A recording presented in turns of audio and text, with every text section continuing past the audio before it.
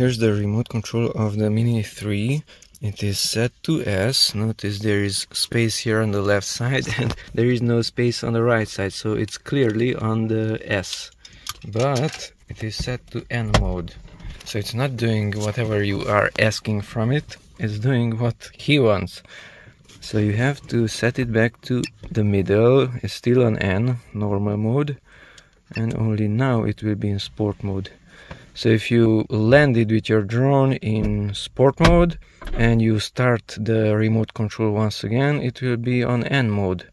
So if the wind is strong and it is set to S, check first if it's really on S, because otherwise you might lose your drone thinking that it is set to high speed, whereas the drone is really in the middle speed.